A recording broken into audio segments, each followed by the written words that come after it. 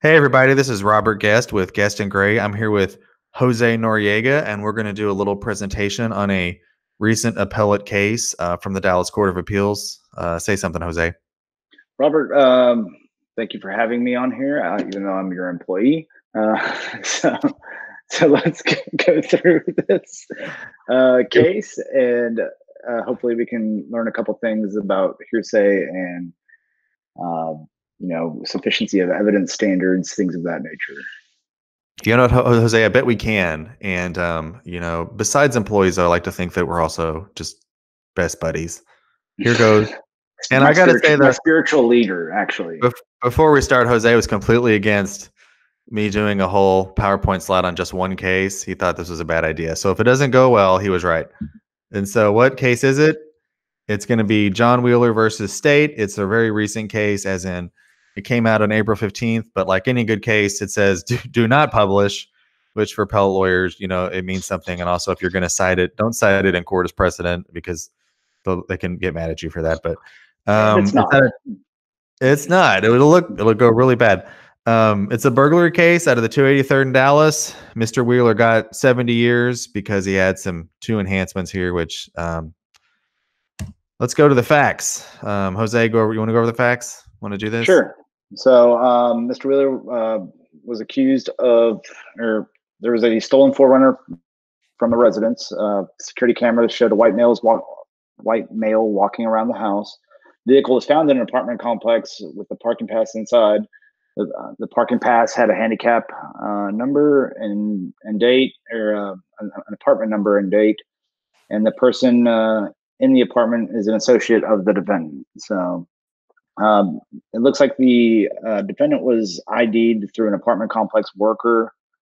Don't skip the last sentence on there. Don't skip that. Also, the most important sentence, which I hope everyone is telling their defendants: do not make jail calls.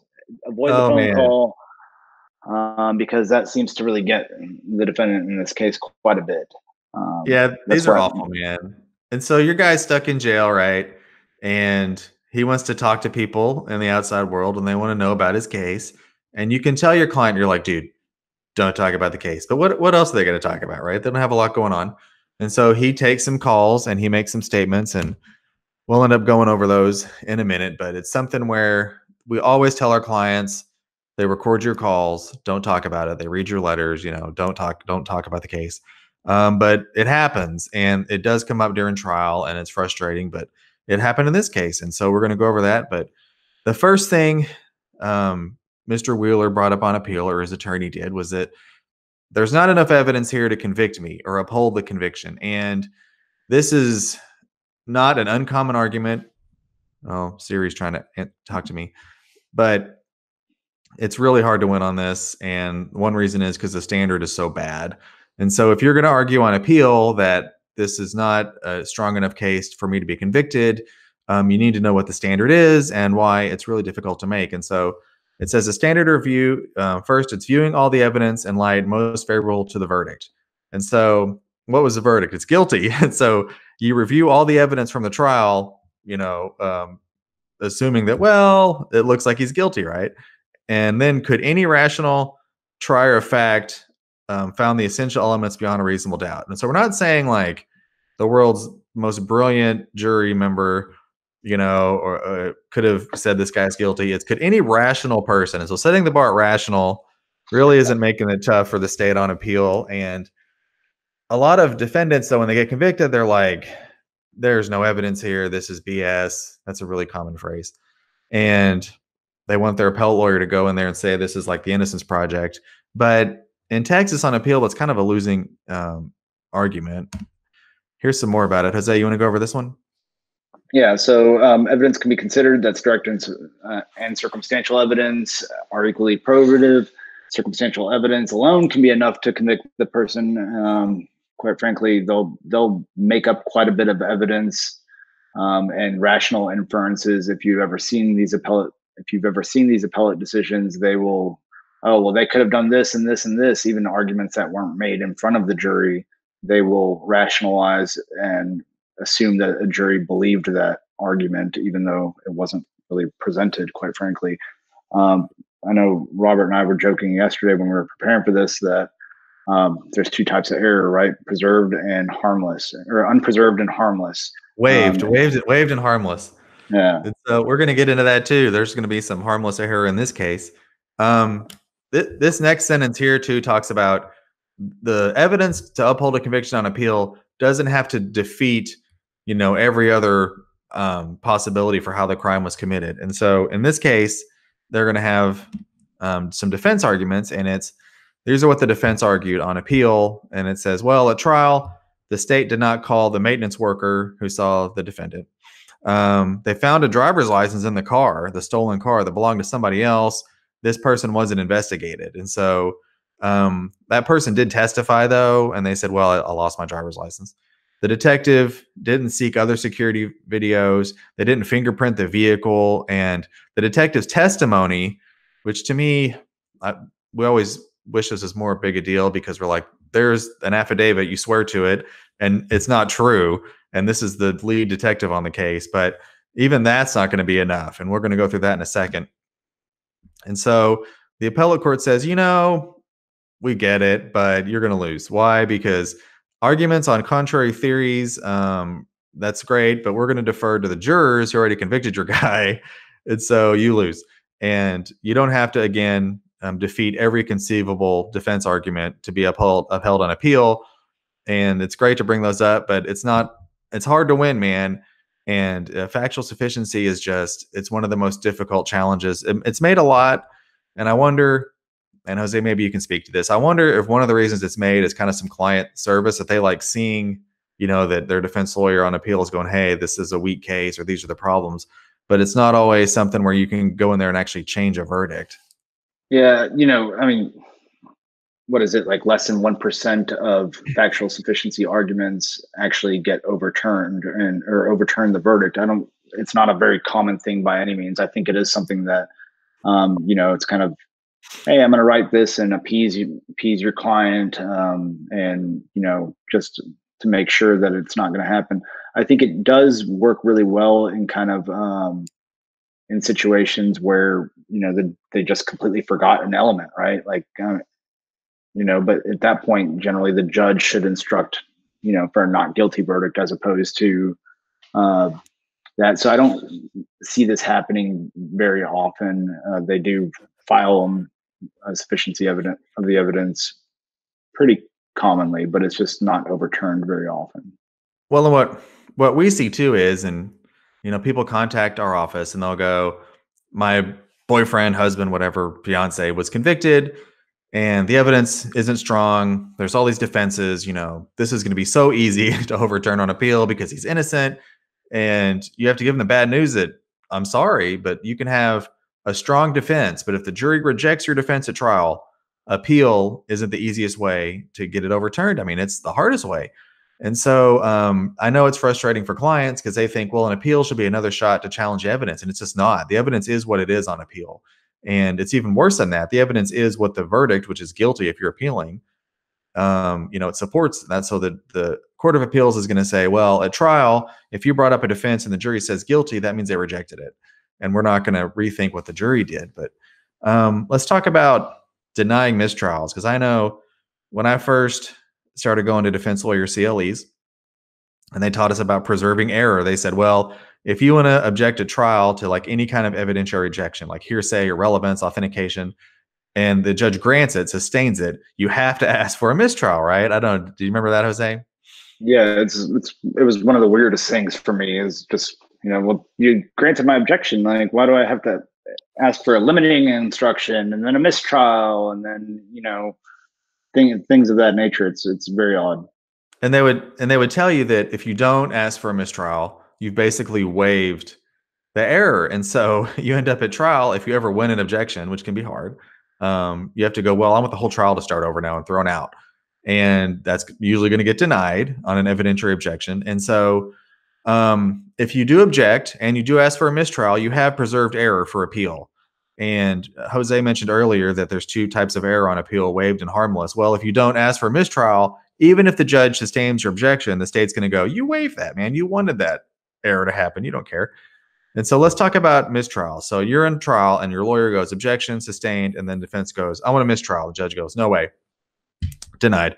Well, this says ordinarily a prompt instruction disregard will recure every error associated with an improper question. Mistrial is only appropriate when the objectionable event is emotionally inflammatory, and curative instructions won't prevent the jury from being unfairly prejudiced against the defendant. So let's say there's a hearsay objection and the hearsay gets out in front of the jury. You know, this person told me X. The defense goes, objection, hearsay. And the judge goes, whatever that witness said, forget that. And what do lawyers say? You can't unring a bell, you know? Well, you can tell the jury to forget they heard that, but how do you know they do it? You have really no way of knowing that. And it's kind of frustrating because it's kind of like the evidence that shouldn't have got in, and you just have to roll with it and hope the jury doesn't think about it. And the more you bring it up or say, hey, the judge said you can't consider that evidence, the more you're highlighting that evidence which should have been kept out. And so mistrial denials it's frustrating and your remedies are not great. Jose, do you want to let's talk about hearsay. So everyone should know what hearsay is. And, hearsay is one of those tough things. I mean, there's a million exceptions to it. Plus, when you've got hearsay, you've got also confrontation issues when it comes to a criminal case. And so hearsay, you have to be on the lookout for in everything, quite frankly. Anytime you have any type of written or verbal statement, any type of test results, things of that nature, just always be on the lookout for hearsay and your client's right to confront. And so this is to the detective. And so they go, hey, detective, as part of your investigation, did you get information corroborating your belief that the defendant lived at the address, which is the apartment involved where they found the apartment parking pass? And he's like, yeah, totally. Well, the defense lawyer knows what that information is, right? He knows that's hearsay, that someone told you this. And so he's going to object because they're just kind of backdoor getting this information in that, you know, hey, here's the conclusion of the hearsay without saying who told me the thing. And you're thinking, well, that's not fair. That's just another way to get hearsay in. And you'd be right, but it's also not a good objection because we have so much bad case law which says, well, if the police are going to testify about how an investigation began and how a defendant became, you know, a suspect, that's not going to be hearsay. And I think what they're kind of getting at is also the state of mind exception, which says, you know, hey, this isn't offered for the truth of the matter asserted. This is to show your state of mind. But their state of mind is your defendant did the crime, you know, and it is being offered for the truth of the matter asserted. Because I would object that, okay, because the state will go, judge, this isn't for the truth of the matter asserted. And then I go, well, then it's irrelevant. If it's not true, who cares? Like, who cares what it is? Like, why would we let something in that's definitely not true, not even offered for being true? But it's such a kind of just a script at this point. The state knows exactly what to say. And there's, you know, our Court of Appeals have been really pro-state for a while. And so they've got some of this case law side here on their side. Well, and then Robert, here's Jose's point too. And to go back to that kind of that sentence, it's scary when you think about it as far as like an assault call, right? I mean, they can bring in the fact that they got a report that someone beat the shit out of someone else. We got a report that your guy did the crime. Yeah, you know, and they're already looking for him. Like, oh, well, crap. I mean, why don't we just convict him right then and there? Come on. Yeah. I got a report that your defendant did the offense. And so I went to investigate whether he did the offense. And I corroborated my belief that he did the offense. And it's all hearsay. And so a lot of it gets in this way. And so you need to object, not just hearsay. If they say it's not true, then say it's irrelevant. Then also confrontation, which gets into testimonial issues, which are kind of beyond this. But it just shows how stacked this thing is against defendants in Texas. And so jail calls. Oh, man. So this guy's on the phone. Let's go over this. Jose, you want to take this one? Sure. So the recording, just to hear it verbatim, the one in Addison, that dude don't have nothing but a film of me walking beside a house. What the hell is that supposed to do? In the second recording, he says, you know, the video that they say that they have, oh my God, it doesn't. It shows me, it shows what appears to be a white male walk by the front of a house. That's it. So doesn't flat out come out and say like I did the crime. However, does talk about the evidence in a very questionable manner, right? That's at least my take on it, and I'd be worried if I was the defense attorney and I'm having to go against those two statements, quite frankly. Well, and it can at least be argued that he puts himself there because he says, that's me walking beside the house. So if your defense is the dude on the video isn't the defendant, this looks pretty bad. And you got to know the defense lawyer when they get this is going, dude, what are you doing, man? Just shut up. And what would your defendant say, though? Jose knows. They would say, well, I'm saying I didn't do it, though. I'm saying I'm innocent. And they go, no, to a jury, this looks like you're putting yourself there. And so it's really frustrating. And it's one of the advantages, among others, a state has, like in any other lawsuit, you know, like a civil lawsuit. One side doesn't get to lock up the other side until the trial happens. But in criminal law, it happens all the time. Like the state has your guy locked in a cage. They're controlling all of his communications. And it's a huge advantage, and it really kind of rigs the game for the state. But the defense objection was, well, you can't authenticate this. And this kind of goes into how Dallas County does their jail calls, where if you're an inmate, you get a number, you put in the number to the phone. And so these calls are made from that number. But what's authentication? It's saying this evidence is what the state says it is. So the state's saying this is the defendant on the phone. And so to satisfy an authentication objection, which is the defense objection, they have to produce evidence to support a finding that it is what it is. And audio recordings may be based on what's in the conversation. So someone's talking about kind of what's in this case, and they're saying, well, that can be enough. And the thing that defense lawyers hear a lot, which is frustrating, it's what is the judge going to say, Jose? Let me see if you can guess what the judge is going to say when you object authentication and they go, well, this isn't this. And the judge says, well, I'm going to let it in. That can go to the what and not the what. Yes. Weight of the evidence. Not the admissibility, just the weight. Yeah. And even then I've had in TBC type situations or an open plea, I've had the judge just flat out ask the authentication questions. Like, do you have any reason to believe that this is not correct? And it's like, well, I mean, I don't have a reason, but I don't know. And so what Jose is saying is judges will shift the burden. They'll go, well, defense lawyer, and tell me this is not what it's supposed to be. And you're going, well, that's not the standard. Like if you're presenting evidence, you know, the state's presenting these phone calls, the burden's on them to show it's admissible. So if you object, they should have to meet this. And judges in Texas, and we've had it happen, will go, well, defense lawyer, show me why this isn't what it's supposed to be. And you go, well, that's not how it works. That's not the standard. They have to prove it is. And so here's on appeal. Let's say you object to that, right? And you get all the way here. There's Siri again. The trial court can conclude that these are authenticated, that they explained how the system works in the jail, that you get a PIN number and all this. And so they go through it. And the calls, and here's why you tell your defendant, don't talk about your case. Even to say you're innocent, don't talk about the case. Includes facts relevant to the case, including video content, you know. And so I guess it came out that in Dallas, they sometimes share their PIN numbers to try to call people. But the court could have concluded this is okay. And so your takeaway for everyone who's got a loved one in jail is don't have them tell you how innocent they are of the case, because even that will hurt them.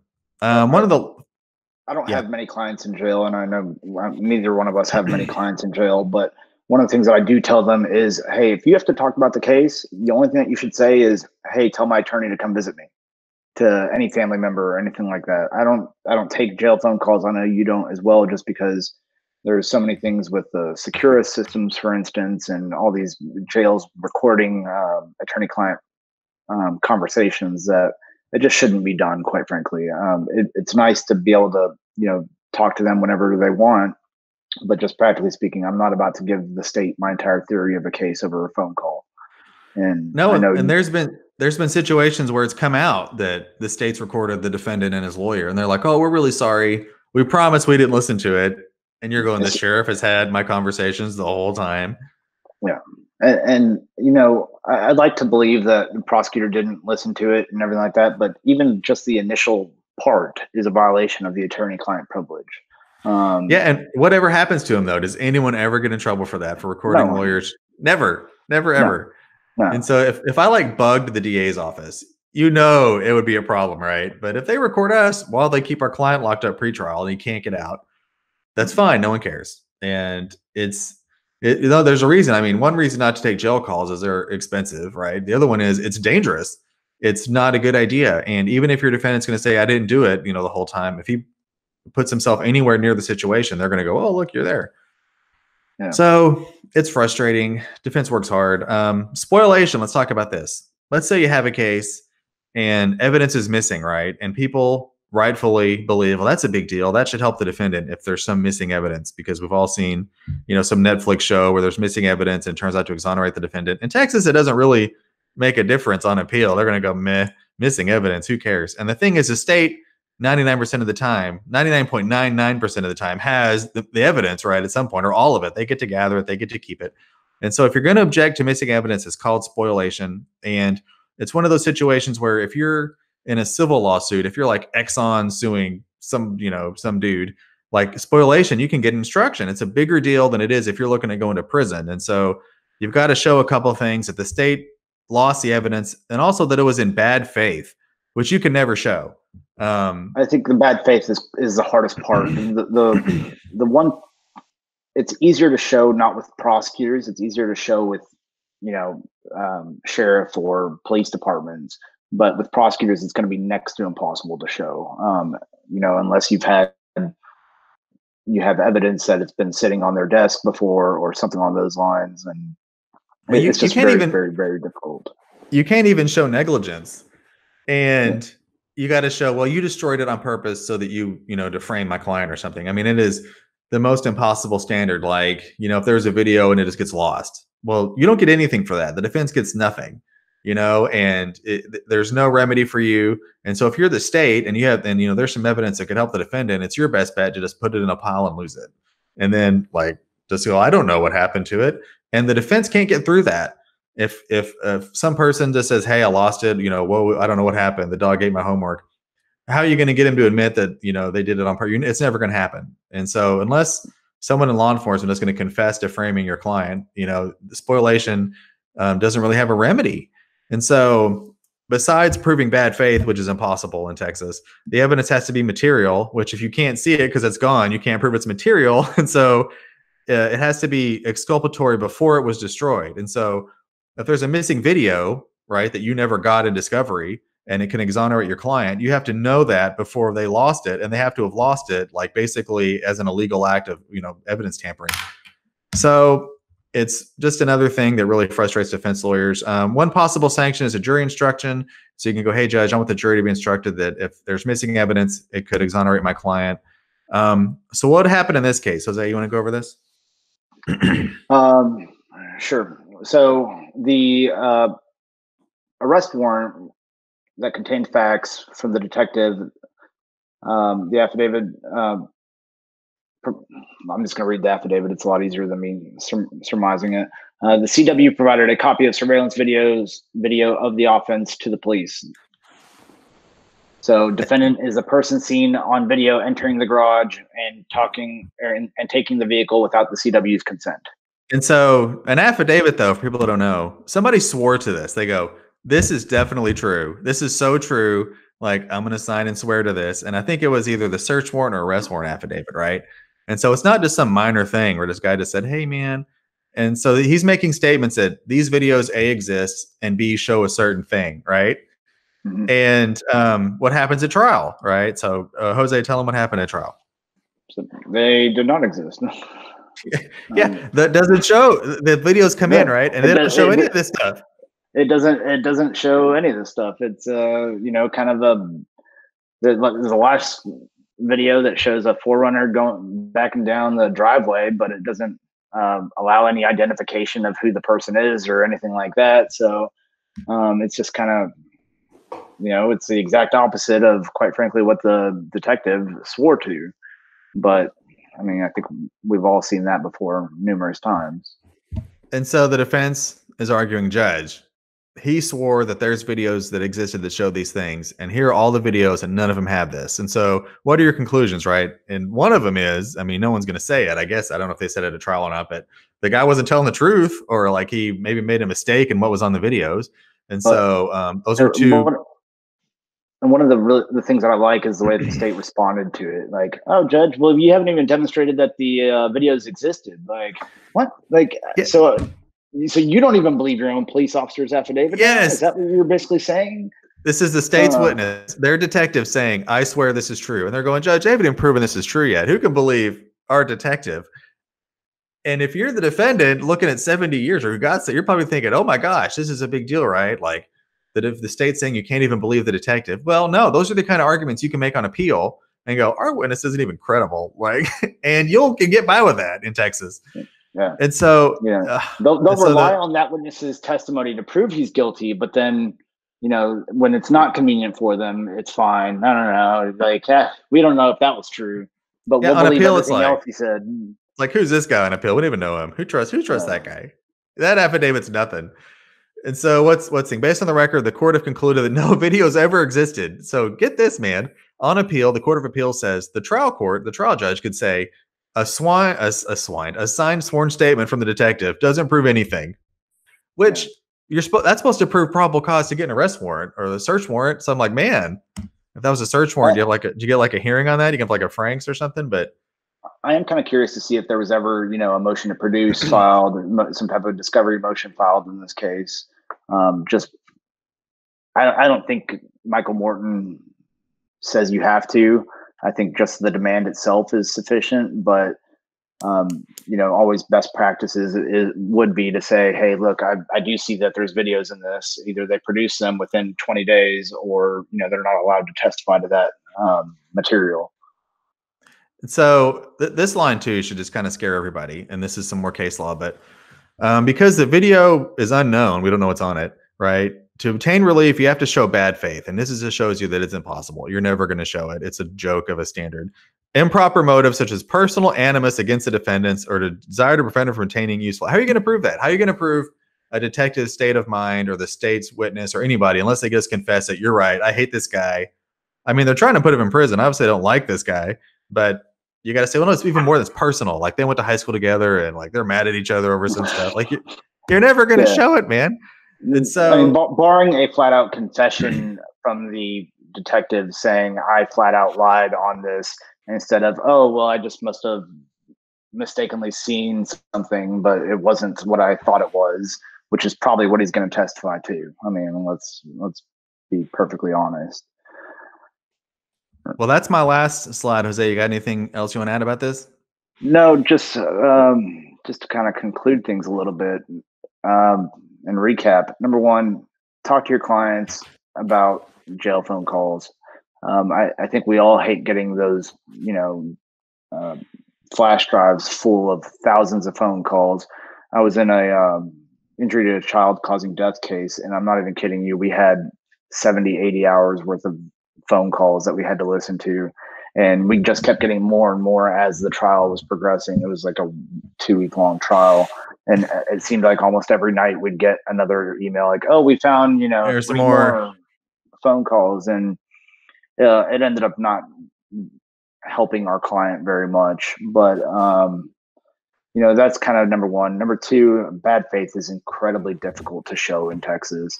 You're better off evaluating the evidence, what you think and shouldn't, file a motion based on that and see if you can get the judge to exclude that testimony.